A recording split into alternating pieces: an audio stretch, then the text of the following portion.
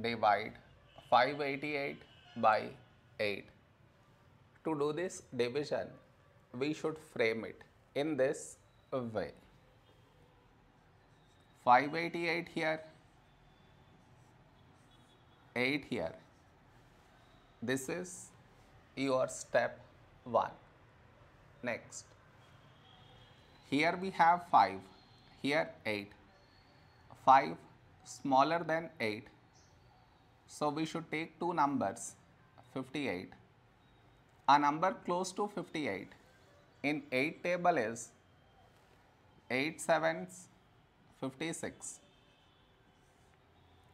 Now we should subtract, we get 2.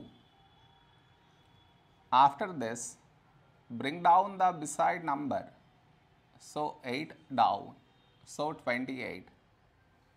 A number close to 28 in 8 table is 8 threes 24.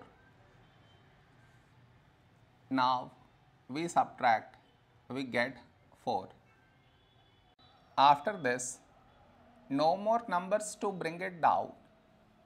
So what we do is, we put dot, take 0.